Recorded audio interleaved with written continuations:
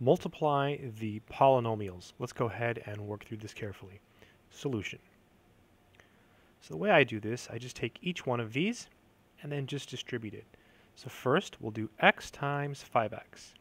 So x times 5x, well, you multiply the x's, that'll give us 5x squared.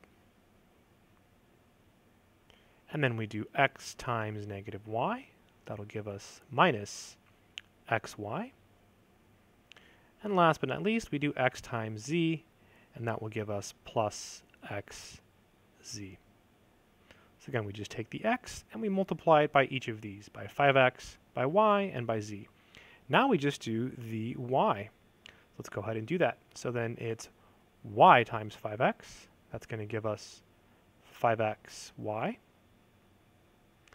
And then y times negative y. That'll become a negative y squared.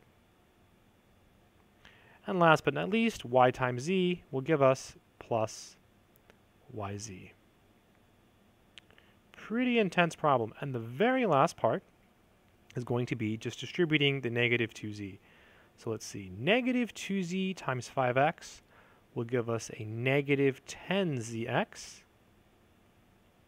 And then negative 2z and negative y is going to be a positive 2zy, right? Because it's a double negative.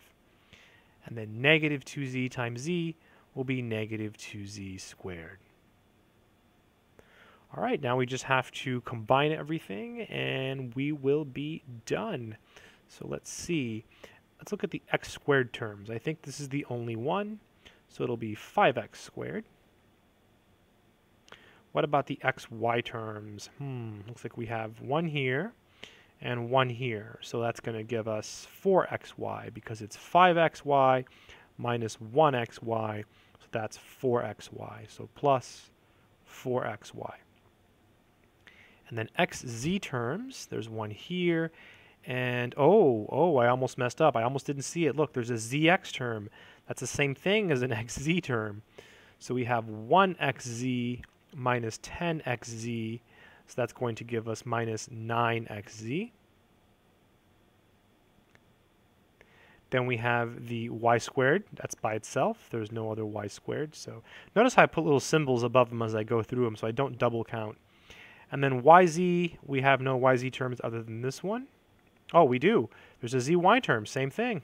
That's going to be 1yz plus 2yz, so that's 3yz. And all that's left is the minus 2z squared. Really, really intense problem. I almost messed up twice. Just be really, really careful. I hope this video has been helpful.